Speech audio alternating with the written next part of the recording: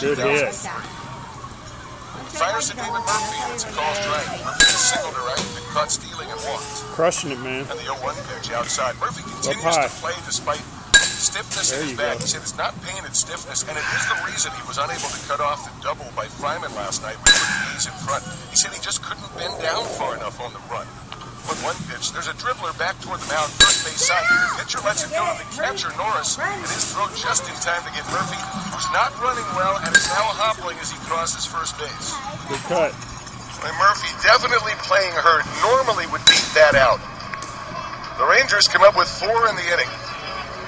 And they do it on just 2 hits, a walk, and an error. We go to the bottom of the 5th. It's 6-0 in favor of the Rangers. On the Texas Rangers ESPN radio network. Towards your head. I was sitting in my backyard watching baseball on TV and drinking a Coke. I'd called in sick. I wasn't sick. Should I feel guilty? I thought. Am I a bad employee? I wondered. Then I saw a fly ball go into the stands. And there's my boss on TV, drinking a Coke, sitting at the game, and watching baseball. I yelled. Maybe I should send him a get-well card.